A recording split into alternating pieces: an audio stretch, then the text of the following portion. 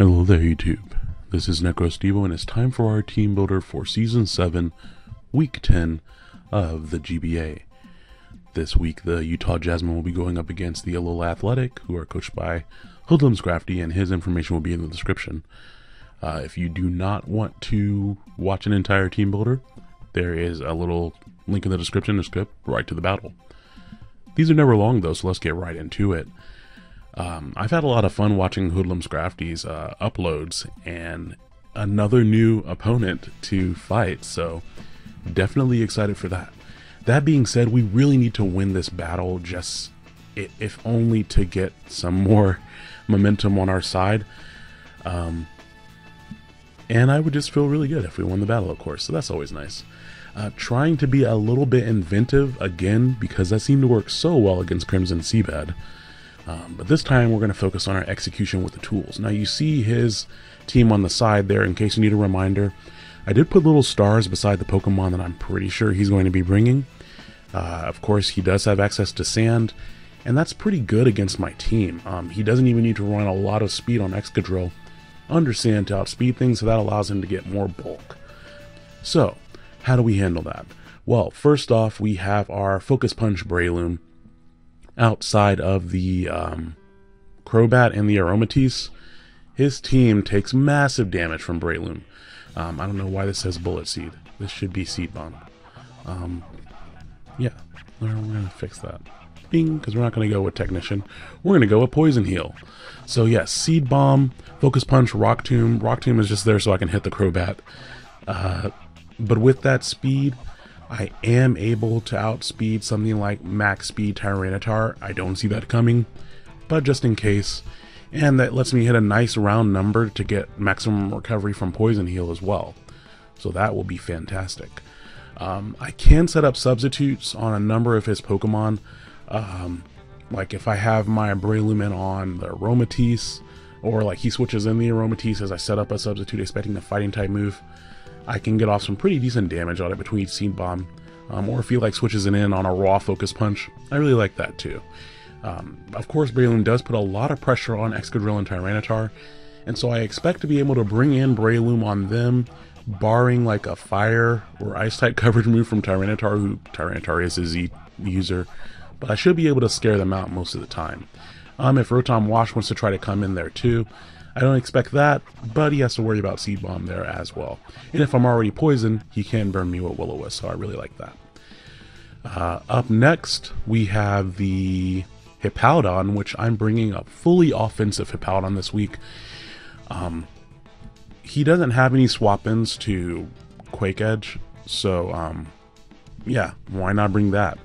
Going Sand Force just in case he does bring Tyranitar, then I can really hurt his Pokemon, and this will punish him if he does happen to bring Espeon to try to switch it in to bounce my Stealth Rocks back. I can one-hit KO Espeon a good portion of the time if it's not bulky.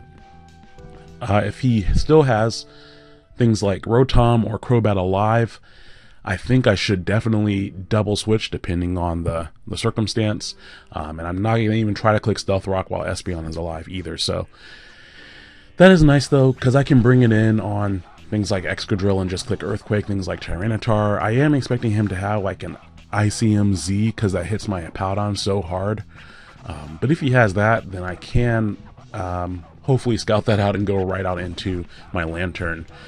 If he brings Dredagon, I have just enough speed to outspeed 0 speed Dredagon, so that is pretty excellent. On Reuniclus here, this is one of my win conditions this week. I am finally bringing Reuniclus, the ultimate squishy in squishiness. Reuniclus here, I went back and forth between a Calm Mind or Trick Room set, but I really decided to go with Trick Room because of the immediate power.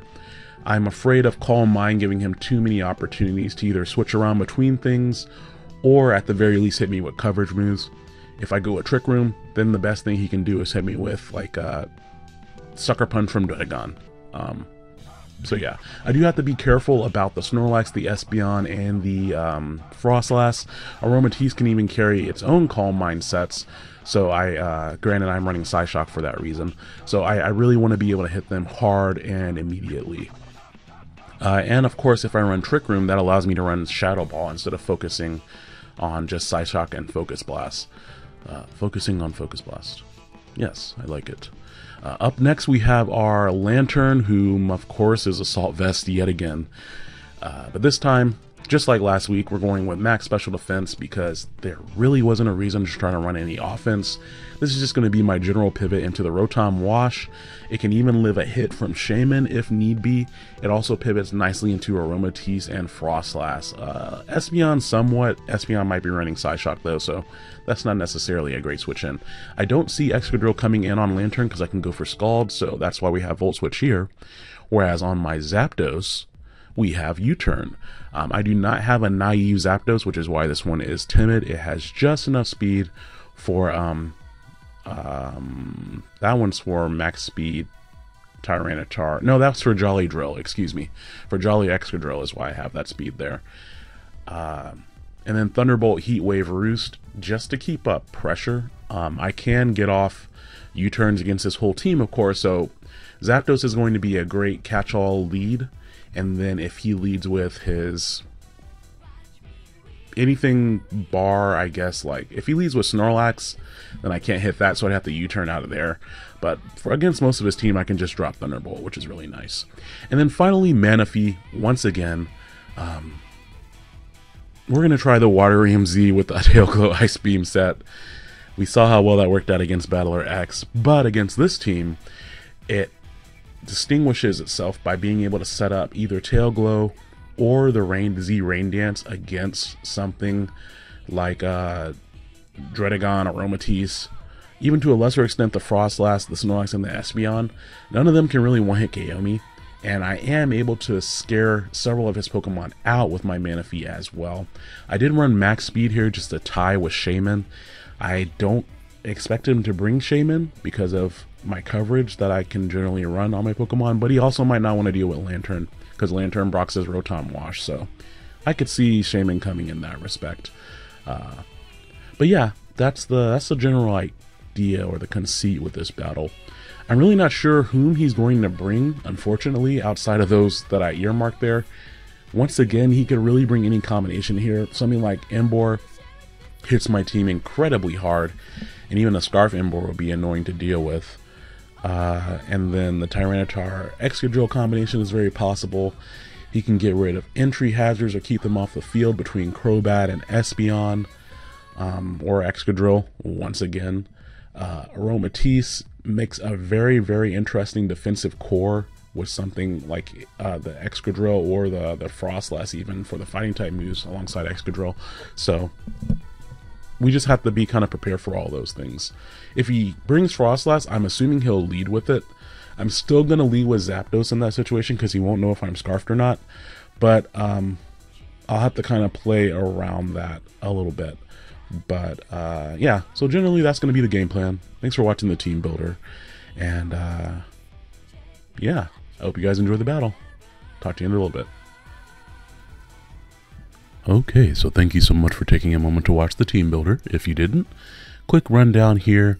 We have a nice Expert Belt Zapdos, the Watery MZ Manaphy, a nice specially defensive Lantern, a fully offensive Hippowdon, Sub-Punch Breloom, and a Trick Room Reuniclus.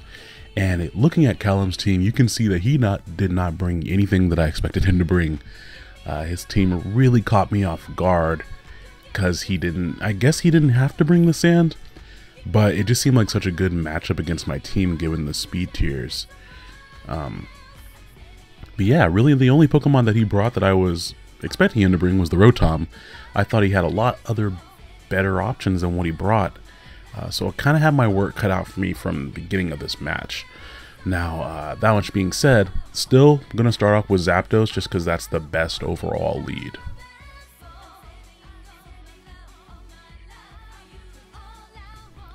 But if he didn't lead with Frostlass, of course Crobat or Rotom would be fantastic leads as well. So we really needed to see what he was going to start off with. So we are going to start off with my Zapdos here.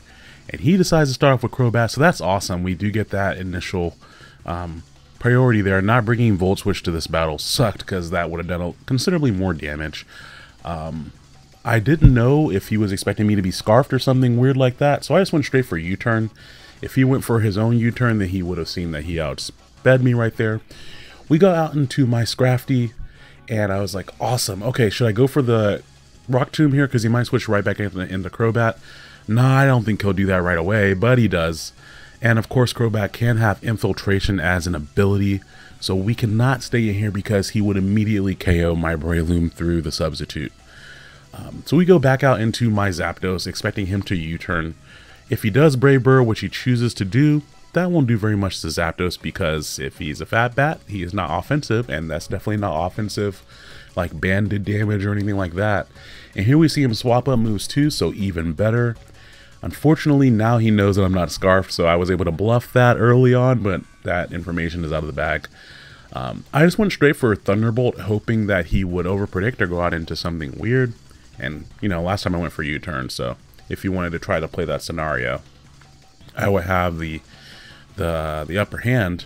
We end up both switching out at the same time. He goes from Snorlax out to Rotom, and I went out into Powdon expecting him to just keep on attacking, but that doesn't work out too well. He gets the better end of that kind of double there, and then I do decide to go into my Lantern there in case he just goes straight for the electric type move. I didn't mind Lantern getting Burn because I definitely prefer a Burn over Toxic. And there's a few, I could see Toxic, for example, on like the Shaman or like a Subsea Shaman or the Rotom even running Toxic. Didn't really want to deal with any of that. And since I do have my Breloom already poisoned, I don't have to worry about his Will-O-Wisp, so we get to bring it in here. No sense in not predicting the Crobat to come in this time, so I do go for Rock Tomb, and I'm able to break his Chardy Berry and force him to activate it. And with the speed drop, I have a chance of outspeeding him. It kind of depends on if he's fully invested or not, but we're not going to play that game really. We're just going to go straight out into my Zapdos expecting U-turn, and Zapdos is getting worn down a lot, so I really do need to get that HP back. Here I'm going to hard switch out expecting him to go for the Ice move. I went straight into Lantern because Lantern is my dedicated check to Frostlass. He predicts that nicely and goes for Spikes. I could have very easily gone straight for a Heat Wave there. With the Expert Belt, I would have brought him down to a Sash or KO'd him if I had hit. He does take the opportunity to swap out into his Shaman as I just go for Scald. If Shaman came in, I went for Scald hoping to snag a Burn, which I do. And if he switched out into something else like the Snorlax or the Crobat, those guys would have to risk a Burn as well. I didn't want to try going for the electric move or anything like that at that point, because if he stayed in with the Shaman, then that wouldn't look too great either. He does go for Seed Flare here, and my lord, that does more damage than I expected it to. I know I'm not a bulky Zapdos, but he doesn't even have a Life Orb or anything. Jeez.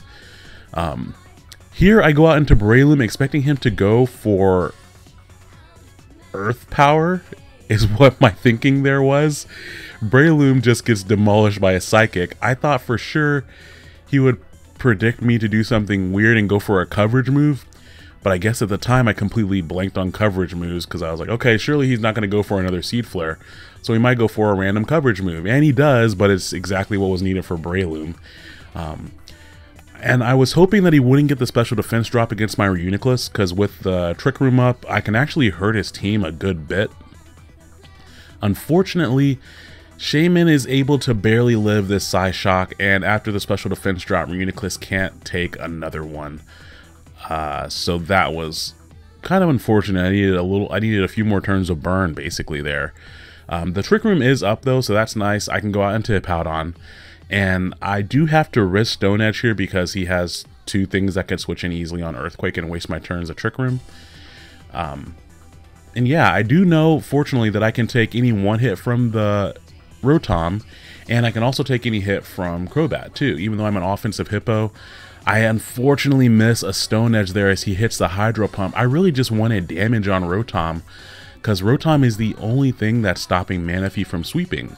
So I just needed damage. That's it. And I would have had two Stone Edge hits on it with at least the chance of a crit if I hit that first one, but we do get a little bit of justice here as he misses his Hydro Pump, but we do find out that all those misses basically amount to a game of space volleyball there, since it doesn't really matter in the end when my Trick Room goes down.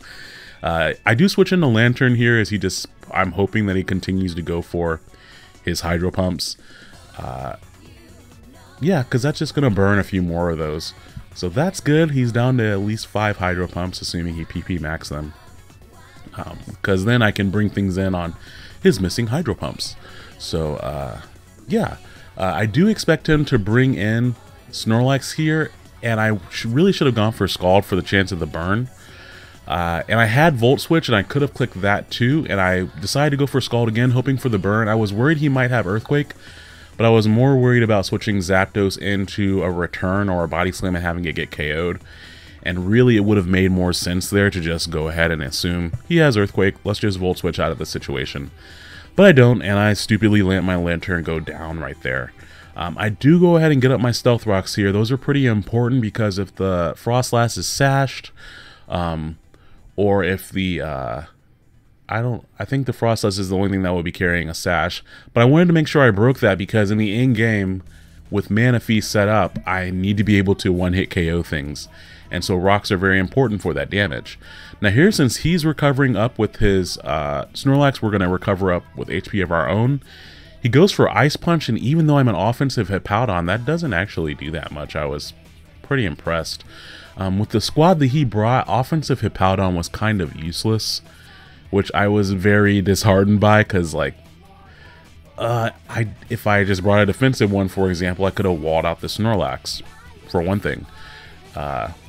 But on the other side of things, though, if he's going to stay in here and take all this extra damage on a Snorlax, once again makes things easier for my Manaphy. I do decide to go for Stone Edge there in case he swaps into Rotom. And we see that if I had gotten off that extra Stone Edge earlier, he might have been in range for, you know, another one. But that doesn't really matter because he's able to hit this Hydro Pump. And so my Hippowdon goes down. I think that's the only time I've seen a Hippowdon put so much damage on a Rotom. Especially for him being a little bit more of a bulky one. That's okay though. I'm going to go out on the Manaphy now and bluff the Energy Ball, hoping that he swaps out, because I kind of have to set up the Z Rain Dance right here. Because I will outspeed his whole team from what I've seen, barring the Emboar, with the Z Rain Dance. And now that I have +1 speed, Emboar can have Sucker Punch is what I meant by the speed there. But I was hoping that he would swap out and expect me to go straight for the Energy Ball, but he just stays in Thunderbolts. And that was a complete bluff anyway, because I don't have anything to hit the Rotom with. Apparently bringing Surf and Ice Beam just isn't a good combination, because that has yet to work out for me ever. And I don't know if that's just my inexperience with Manaphy, or if I'm just not in the court of the Sea Prince. I don't know what's going on there. But yeah, we're down to just Zapdos here. And while I will be able to KO Rotom, that's just a little bit too little, too late. So we are able to take down Rotom, which at least lowers the differential. But then Frostlass comes back in, and it definitely outspeeds my Zapdos, which is unfortunate.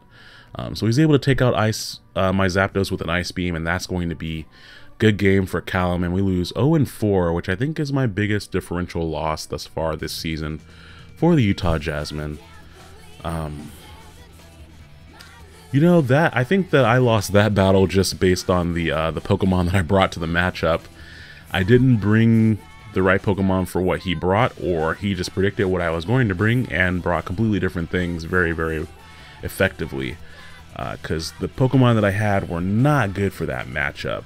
So we have 2 more weeks of battles left in the GBA. And what needs to happen for those 2 battles, especially because both of the remaining battles are rematches for the Utah Jasmine, are just kind of going back to that drawing board of, okay, what has worked versus innovation? We need to get both of those together and have them proceed down the aisle in a very orderly fashion. Because going too far to this end of, let's do something inventive, that didn't work out very well for me. So I really want to end with a positive win-loss differential, and to get that against skilled players like Gym Leader Geo again, or against Tom, who has already beaten the Utah Jasmine once this season, we're going to have to kind of buckle it in. So guys, thanks so much for watching this battle. I do hope you enjoyed it. Let me know what you think about changing that approach there for the last 2 weeks of battles. And in the meantime, I hope you guys have a great week. Talk Talk to you later. Bye.